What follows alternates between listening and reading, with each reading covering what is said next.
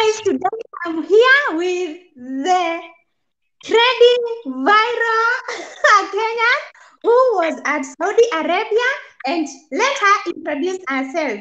Mom Lucky, go. Oh, thank you, Ivano. My name is the lucky mom, Deborah Nyanchoka. I'm an ex-housemaid of Saudi Arabia, a proud one. And I create awareness of what happens in the Middle East, sana sana Saudi Arabia, ndio mahali nilikuwa naishi. So I'm so humbled to be hosted by you, and I'm very happy. Yeah.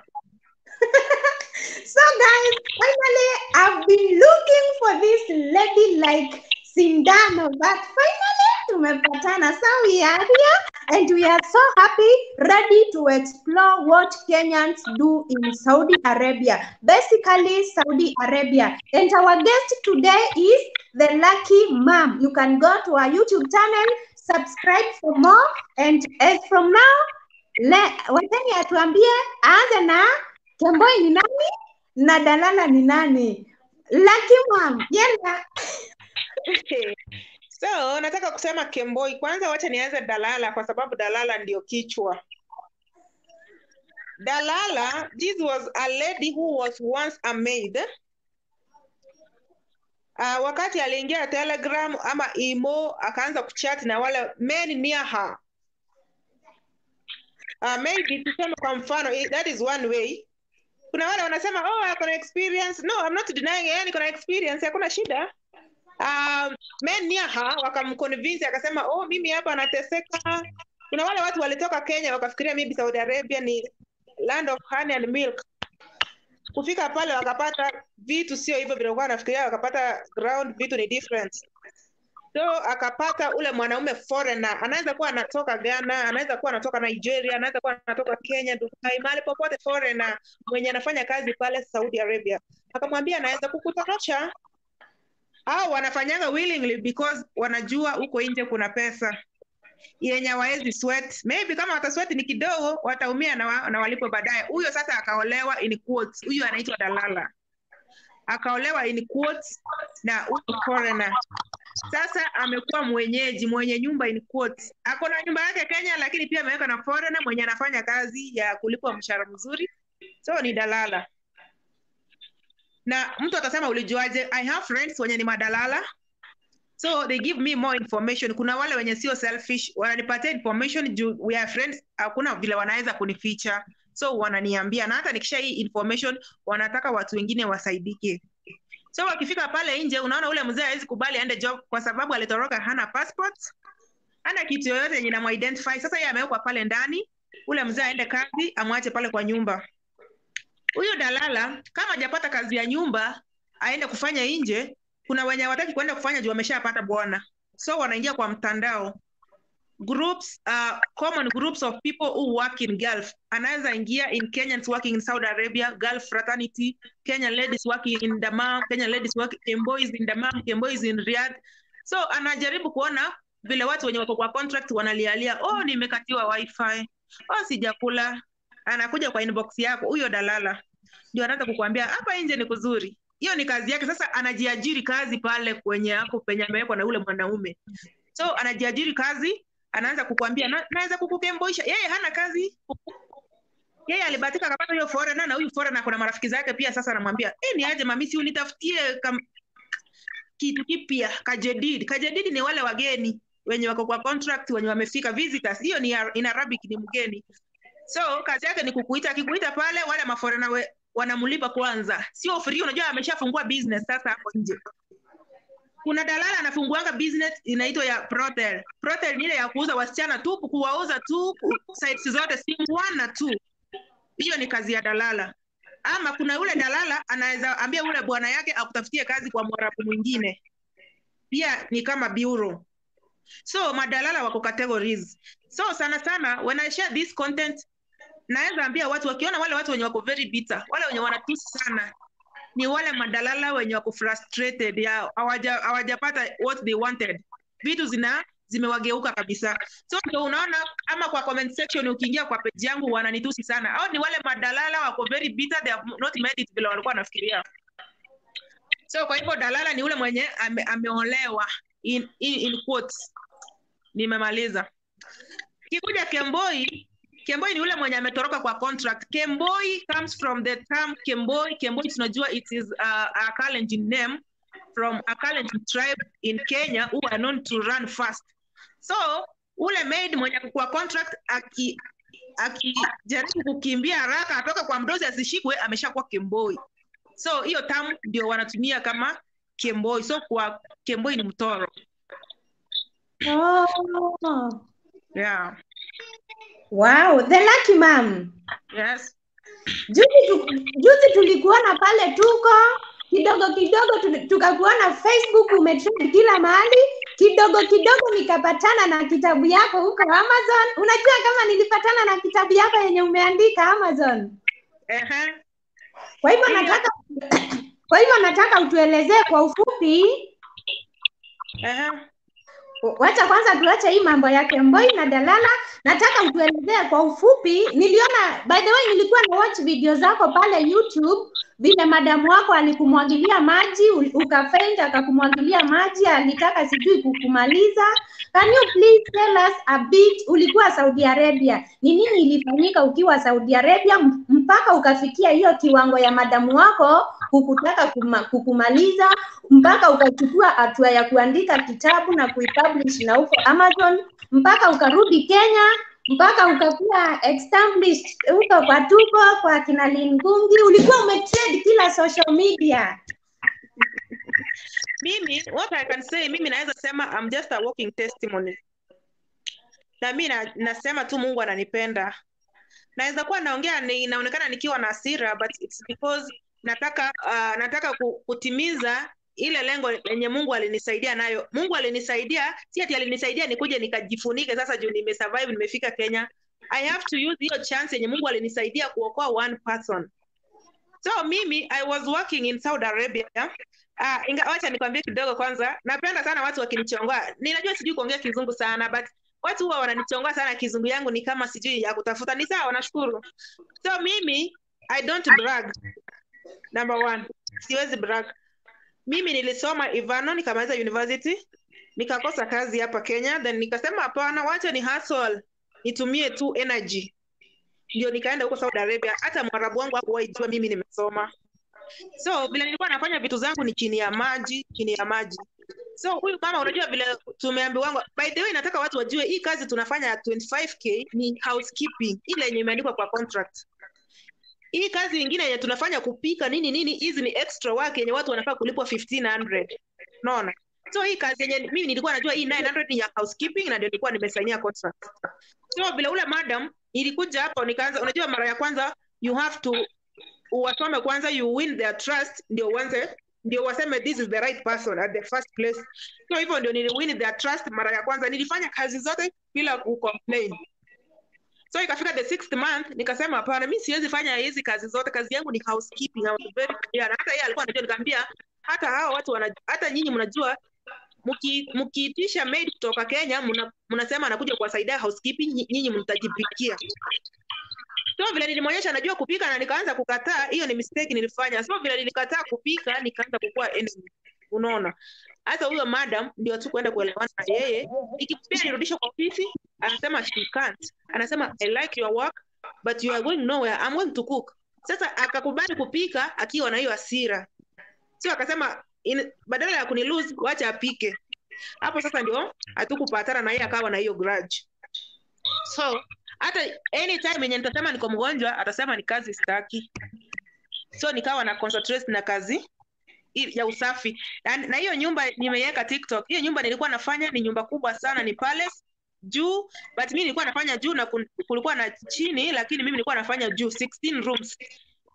Na hapo ndio nilikuwa nafanya, sikuwahi toka maybe nje. Sasa vile nisema nafanya usafi, ananifuata ile ya kufanya ukuta hivi, ananirudia. So nilikuwa natembea na kitambaa kama hoteli. Nimeweka kitambaa hapa, nimejifunga. So lazima niwe napangu, hataki kuniona nimekaa. So nikasema lazima nitavumilia juu hapo ananichapa. Tukaanza kusumbuana food anaficha, ananipa yenye imeungua. Nikasema hapana, Kenya sisi tunakula ugali. Nikiingia kwa mtandao nikaona semolina, mimi nikaanza kusurvive na semolina tu. Inanua semolina najipikia. So kuku haikuwa na shida, hizo mboga hazikuwa na shida. So nilikuwa nanunua unga yangu napika ugali, nachapa kazi kawaida. Mimi sikuwahi pewa wifi, nilikatiwa wifi na the first month. So mimi nimekuwa nikijinunulia wifi, nilianza kununua hiyo line ya Zain ya miezi 3. So vile nilinuanga hiyo line ya Zain ya miezi 3, unajua ni 300 yenye iko na data. So nikasema instead ya kutumia hizi data kuwatch videos za Ivano, nilikuwa na kuwatchingi ukiwa She TV Kenya, watu wale wenye wako Saudi Arabia nini. So nikasema si mimi nianze kwa channel kangu tu hata kama ni kuhubiri. Na mi uhubiri by the way, wale watu wenye wananijua channel yangu ni ya gospel. But saa hizi ni vile nilisema wacha nisimamie ukweli na sitaacha kuhubiri kwa sababu ati nimeuza watu kidonda. Hapana, lazima Mungu atakuja kuniuliza, Deborah, you knew this, kwa nini hukuambia watu usaidie hata mtu mmoja? So nimesimama na imani yangu na lazima nitasaidia mtu mmoja. Hatuko related na mtu yeyote, but nitasaidia mtu mmoja. So ndio nilikaa na huyo madam wakati mtoto wake akakuwa mgonjwa, akaniwacha akiwa na corona. So lakini Mungu alinijalia na hiyo corona. So the second time nikikaribia kumaliza contract, ndio niligonjeka, nikamwambia nipeleke hospitali, akakataa. So nikaingia kwa bafu, bila niliingia kwa bafu nilikuwa nataka kupiga tu simu. So haikuwezekana, hapo ndio nilifaint. By the way nikipeana hiyo clip yangu mtu anasema, "Wewe ulifanyaje faint?" Nataka kuambia watu, faint you don't die. When you faint you don't die forever. Kwa hivyo ningekufa huko forever amungejua hii story. Nilikuja kukuwa conscious at around 12 midnight wakati nimelokiwa inside bathroom. That is when I made that audio clip to my agent. Na huyo agent ni mwenye alikuwa anakataa kunisaidia before, but that time Mungu alimuguza. Akapigia agent wangu wa Saudi Arabia, ndio nikapeleka hospitali. So after hospitali ndio nilianza sasa kuandika vitabu. Nikaona maisha yangu imekuwa story tu ya kusoma. Kama nimesurvive hizi vitu zote ma challenges, I'm going to write a book. Ndio niliandika my book about my first book about the life of a covered star. Maisha yangu yote. Wale wenye wanashida wakinifuata sana wanataka kunijua. Utanijua sana ukisoma hiyo kitabu The Life of a Covered Star. After that nikaona nimeponea kifo. Kwa nini hizi mashida zote kwenye wasichana wetu wanapitia Gulf nisiandike the untold modern slavery in the Middle East? Ndio nikaandika my second book. At least watu wajue chenye watu wanapitia Gulf. So nikianza ku create content about what happens in Gulf, I don't expect everybody to agree with what I'm saying. Because hiyo ni kitu nilianza kitambo nikiwa pale Saudi Arabia. Hiyo kitabu niliandika nikiwa Saudi Arabia, The Untold Modern Slavery in the Middle East. So sasa hivi hata nikicreate awareness, wale watu ambao wananitusi wanafikiria I want likes. No, I don't want likes because likes, nataka mtu aniambie likes iko na kala gani. Siwezi weka kwa sahani nikule. I don't want likes. I don't want followers. Hata kama hutanifollow, hata kama hutanifanya yoyote, ukisikia na ikusaidie, that will be my achievement. So niliamua nikasema I'm not going to keep quiet anymore. Yeah. Hina. La bas shoroba. Shoroba sawa hap. Shoroba sawa hap. Okay. Haya, endelea ma'am. Okay. So mimi nataka kuambia watu wangu hivi. Mkiniona kama the lucky mom hivi na create awareness of what happens in the Middle East. Sometimes I create this content depending on the questions I've received. I've shared my story to many local radio stations. Na watu wanataka kujua huko Saudi Arabia kulikuwaje. So the more questions I receive, the more content I create concerning the Middle East. Hivyo ndio natumia hizo questions to answer many people, because sitakuwa najibu mtu mmoja afaidike. Maybe mtu mmoja anaulizia watu wengi. Mtu anauliza huko Saudi Arabia mnafanya kazi masaa mangapi? Hiyo ni kitu yenye watu wengi wanataka kujua. So ukiambia mtu unafanya kazi 18 hours, 15 to 18 hours, it doesn't mean that hiyo itasaidia mtu mmoja. Kuna watu wengi wanataka kujua huko Saudi Arabia mnalalanga saa ngapi, mnaamkanga saa ngapi.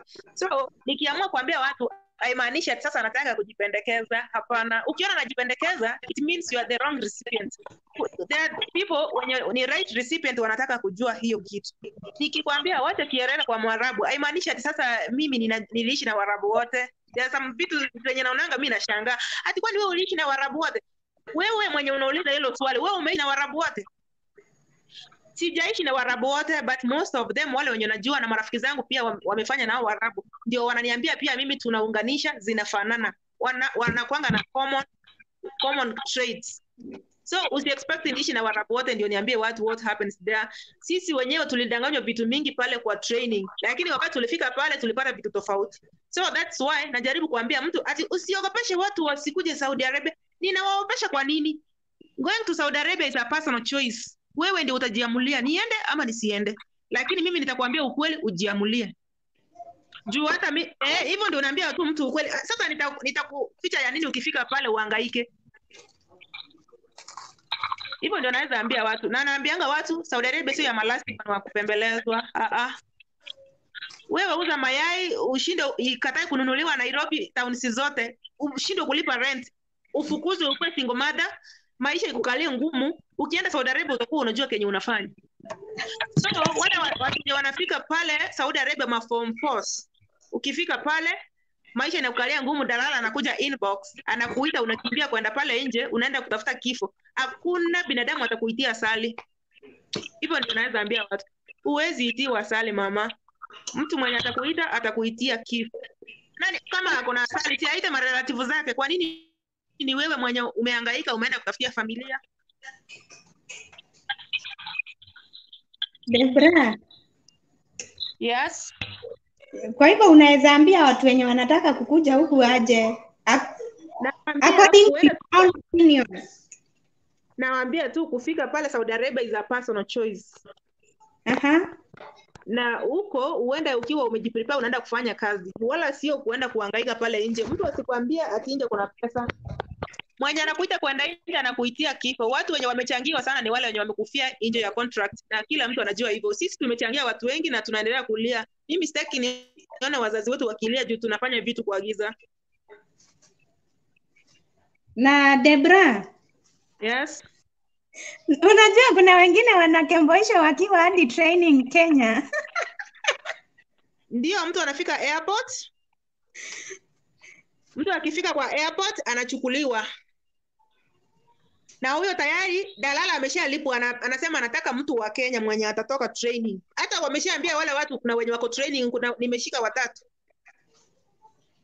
Na kitu nataka kuambia watu kitu moja ile yenye itawauma sana. Niko na msichana saizi ambaye ni mgonjwa na shughulikia pale hospitali ambaye ni Kemboi, na nataka kuambia watu msidanganywe, dalala wengi wameingia Illuminati. Na hiyo siogopi kuambia, I'm covered by the blood of Jesus. Msifikirie ati tutawaogopa. Ukienda nje utalazimishwa kuingia hiyo dini. Hapo ni umejua ya kutosha. Inajua watakani kusema hivyo, wamefanyia watu vituko. I'm going to bring that lady live on camera, muone chenye alifanyiwa na madalala wenye walikuwa Illuminati. Ndio mtajua. Lazima tuokoe maisha. Nyinyi madalala mkujeni na mawe. Mimi huwa siogopangi mawe. Nataka mpaka moto. Aya, Debra tuambie ulikaa huku for how long? Nilikaa 26 months. Kwa hivyo ni 2 years na 2 months. Watu wanasema ati hivyo ni kazi nilishindwa. Si kushindwa kazi. Kukaa 26 months in Saudi Arabia sio kushindwa kazi. Hiyo ndio nilikaa na ikanitosha.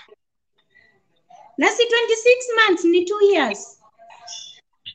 26 months ni 2 years and 2 months my dear. 24 months is 2 years. Na si contract inakuanga ya 2 years. Yeah, mimi mdosi wangu alikuwa mgonjwa wakanirequest niongeze miezi 2. Yeah. Halafu nilikuona pale watoto wako wakihubiri, kwani pia watoto wako hata wanaweza hubiri yani kwa public? Mimi nataka watoto wangu wahubiri, wajue Mungu ndio muweza. Aja. Yeah. Lakini ulikuwa unalipwa vizuri. Kwani kulipwa vizuri aje? Si unakaa kwa contract, si unakaa contract for ni fixed. Mimi nilikuwa jadid na nilikuwa nalipwa 900 hata kama nilikuwa nafanya kwa palace. Alafu unajua haki huku sio mchezo. Imagine huku sio mchezo. Hawa watu wanachapa watu wanachapa watu ukiona ujui you are right. Yeah.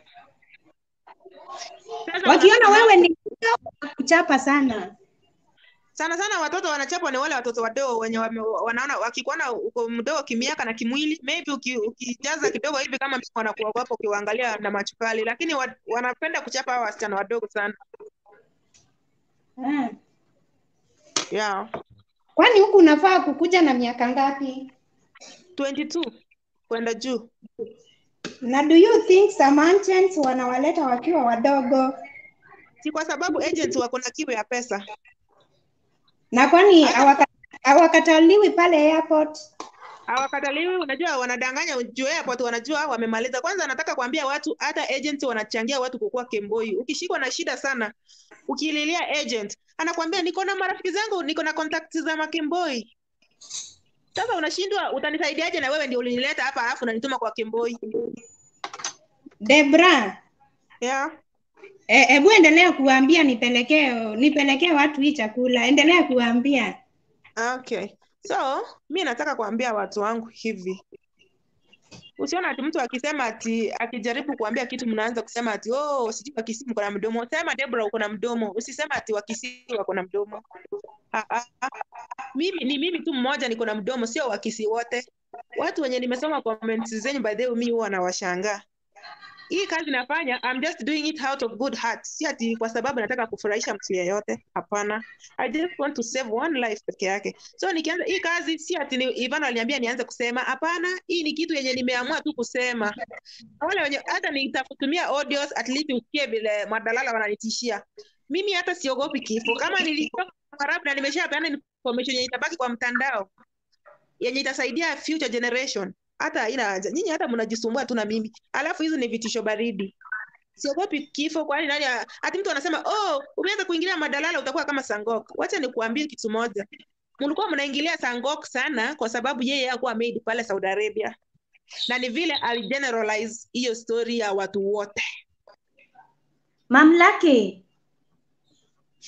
Sijui kama umekuwa ukiwatch hizo trading TikTok za Wakenya, imagine wakidance na akina Waiguru, akina Waitito huko TikTok, hata hawaogopi. Yeah. Umeziona? Nimeziona. Ukionyesha hawa watu meno.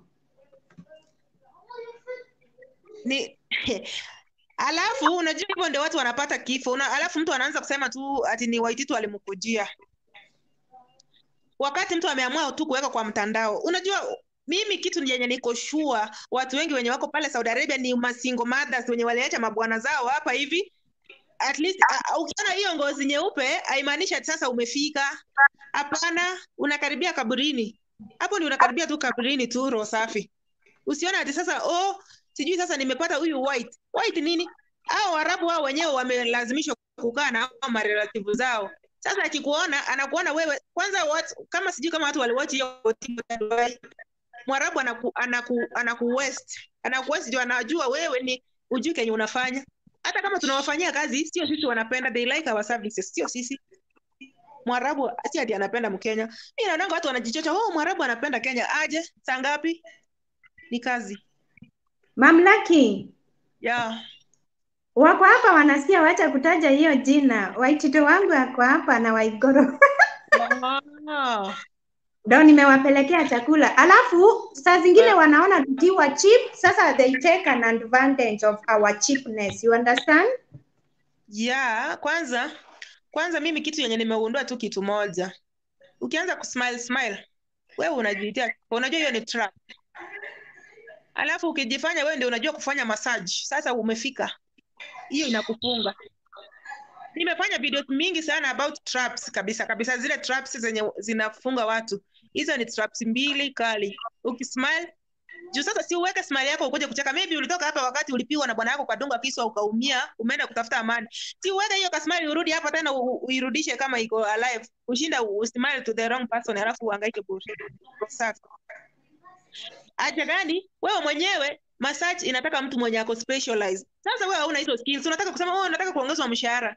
Hauwezi ongezwa mshahara na hiyo. Kazi yako ile mzuri utafanya, mtu mzuri atakuongeza bila kummassage. So story ya massage, hata kitabu yangu kama umesoma, Kuna msichana alifanya massage na kitu yenye ilimtendekea kuamini. Yeah. Alafu unajua kitu ingine, hawa watu the moment tuseme tu hata kama amekufanyia aje, mmefanyana hivyo, the moment mmefanyana mara ya kwanza, hapo ndio umejichimbia kaburi. Juu atakuwa anakwambia fanya hivi, fanya tena, ama nikushtaki ama nikuue. Ni kweli. Alafu pia mimi naweza ambia tu mtu, ukiona hiyo kitu imekutendekea kwa mfano, kwa sababu naambia tu watu usiwe wa haraka kuambia Waiguru ati wewe sijui kijana yako amenifanyia hivi, sijui bwana yako amenifanyia hivi. Tafuta mbinu mzuri. Anaweza kukufikia hata Ivano, anaweza kufikia wale maagents wake wa Kenya, hata kama saa zingine wanakuruka. Huwezi kosa msaada. Imagine huwezi kosa destiny helper, lakini kuna vitu zingine very sensitive huwezi anza kushtakia yenye itakuletea shida kama unataka kurudi nyumbani ukiwa mzima, because Waiguru hawezi kubali upeleke bwana yake kesi. Hiyo watu wajue tu hivyo. Na hawezi kubali upeleke mtoto wake kesi. Wewe ni nani kwanza? Sasa mimi kitu nazaambia watu, maombi ndio ngao. Ukiomba Mungu atakupigania. Ambia tu Mungu, mimi nataka hii na hii, na huyo mtu amenisumbua hivi, unaona? Hata mimi nilikuwa na Biblia yangu na nilikuwa nayo kwa pilo, kila siku nilikuwa nalala nayo.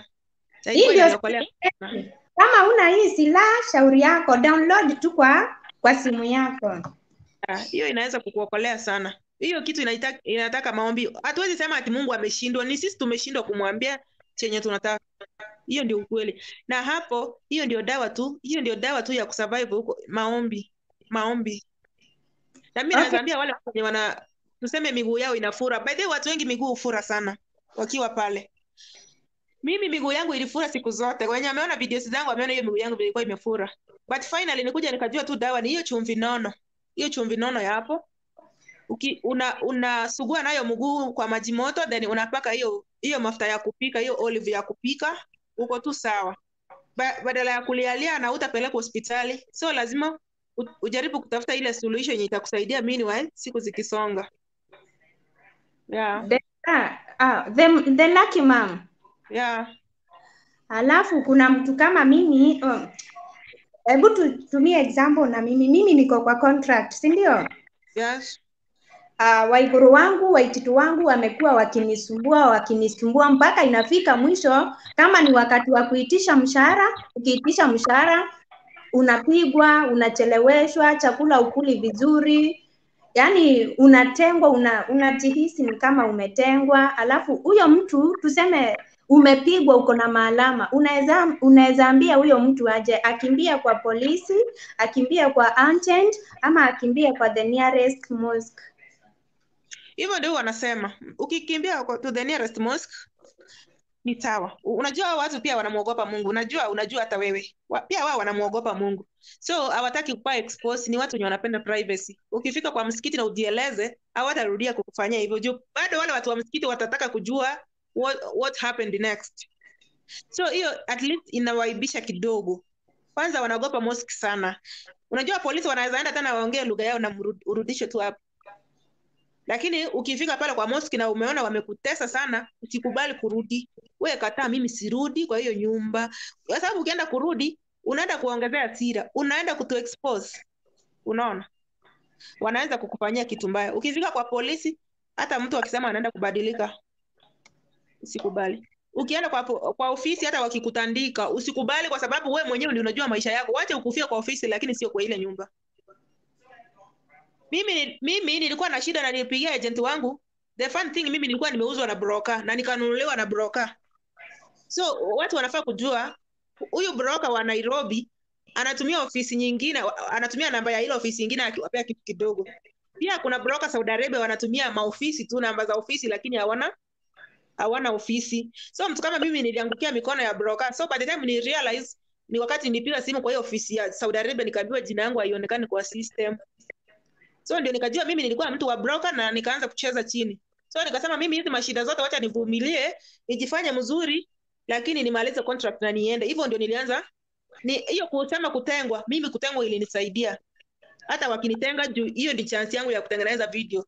So si kwa naogopa. Nikimaliza kazi yangu na wamenitenga, naenda natengeneza video. Okay, the lucky mom, can I ask you another question? Yes. Why do you think we are losing our girls here at Gulf countries? Mostly here. I don't want to mention the name. Mi nasema hivi, mimi wakati nilishasema mara ya kwanza, wakati nilikuwa hapo tulikuja Saudi Arabia watu 12 kwa grupu yetu. Watu 4 walikufa, mmoja alikufia kwa contract, alikuwa neglected akiwa mgonjwa. Lakini 3 walikemboi, walikufia kwa mikono ya dalala. Kuna mmoja alikuwa anajifungua akakufa. 2 walitumika sites zote. Watu wanafaa kujua hii sim tu inafanya kazi hapo nje. Watu walitumika sites zote na mmoja akatolewa kidney, na hamwezi ambiwa hiyo kidney na wapi? Damam. Which country? Ni wa Kenya. Ni wa Kenya. Hata ninawajua mpaka na majina zao mpaka sura. Tulikuwa kwa ofisi moja, tulitoka na wao Kenya kwa ofisi moja. So ndio hata wale vile walitoroka nje walikuwa wananiambia Kenya wanapitia, ndio mostly unapata niko na information mingi yenye walikuwa wanapitia. Hata kuna wale wenye hata mimi niko na messages mingi, watu walikuwa wananiita tuende huko nje. Lakini mimi nikasema watoto wangu ni wadogo, sitaweza kuenda nje juu sitarudi Kenya. So what is the cause of the death? So mimi nasema hao watu si unajua wakirushwa nje, unajua wakikosana wanarushwa nje, wanaenda wanakufia huko nje. Inaweza kuwa si mimi cause of the death nasema ni kukemboi madalala kwanza ndio cause sana. Wacha niseme ukweli. Kwa sababu kama dalala angekuwa kuconvince ati nje kuna pesa mingi, hata ungeenda kukutana na hiyo. So cause ni kutovumilia kwa contract. Ulisign contract ni 2 years. Si uvumilie tu, juu sisi tunakutaka, watoto wanakutaka, mama yako relatives zako wanakutaka. Unaenda una please the wrong person mwenye ukipatwa na shida hataki kujua. Sasa unaona au madalala ndio unaona mtu akishakufia mikononi mwao, they hide even passport. Hawawezi peana hata passport, waseme the lucky mama amekufa. Utaona wamekuja tu kwa mtandao, the lucky mama alikufa, alirushwa kwa desert. Unaona? Sasa nani amemrusha kwa desert? Si ni watu watajua ni watu wa huko. Lakini tumeweka majamii zetu kwa giza. Ukweli na usemwe na itajulikana siku moja. Okay, the lucky mom. Yeah. A point of correction, utaitikia? Nitaitikia, kwani I'm not perfect. That is what I know. Mimi sijawahi ona kemboi ama unawaita dalala amekufa, lakini nimeona watu wengi kwa contract. Sana mimi ni best yangu mwenye tulikuwa ofisi moja, tulikuwa na yeye huku, and she was poisoned. Imagine aliekewa sumu, alafu akapelekwa polisi, alikufia polisi, hata alikufa tukiendelea kuongea na yeye. Aya, unaona wasichana wetu wengi wako hospitali. Ni juzi tu nani Eunice Kakadi si alikuwa pale King Khaled Damam. Aya, kuna nani mwenye alinyongwa nini Nafula, anaitwa Nafula. Aya, kuna huyu mwingine mwenye alikuwa amechinjwa kama mbuzi. Si hao wote walikuwa kwa contract. Wacha sasa nikujibu vizuri sana. Wacha nikujibu vizuri sana. Wacha nikwambie Ivano, mtu akikufia kwa nyumba haimaanishi alikuwa kwa contract. Hapo nataka nikucorrect. Kuna watu ni makemboi walikufia pale walikuwa wanafanya kazi, pale walitafutiwa na ile bureau ya dalala. Hapo nataka uagree, sio lazima uagree, nataka usikize tu. Sasa alienda akagonjekea kwa ule Mwarabu ambaye alipelekwa afanye kazi ya nyumba, na ule Mwarabu unajua kama una ikama nini details za hospitali hautapelekwa. Ule Mwarabu akambeba akaenda akamwacha hospitali, ama wengine wakakufia kwa ile nyumba. Hakuwa anafanya umalaya, lakini alikufia kwa hiyo nyumba ya Mwarabu. Ya Waititu Waiguru, si ndio? Sasa atakuwa anahesabiwa kama alikuwa anafanya kazi kwa kontra, juu ilikuwa ni ya nyumba. Tuelewane hapo. So wale ndio unaenda unapata watu wamerushwa hapo hospitali kwa sababu wale wadosi wao original hawajui kama watu wako wapi. So unapata most of them wako neglected hospitali because details za bosses zao zinakuja kupatikana wakati wameshakufa. Ndio